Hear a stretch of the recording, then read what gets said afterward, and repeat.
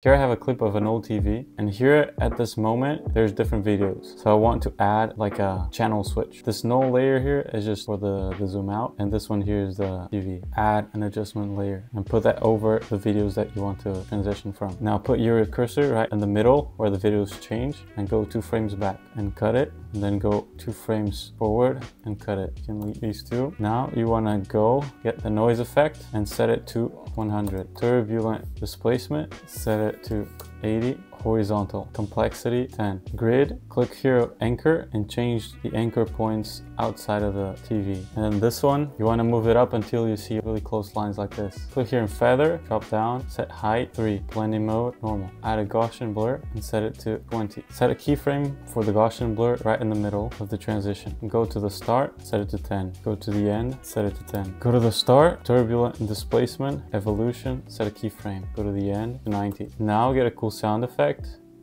And there you go.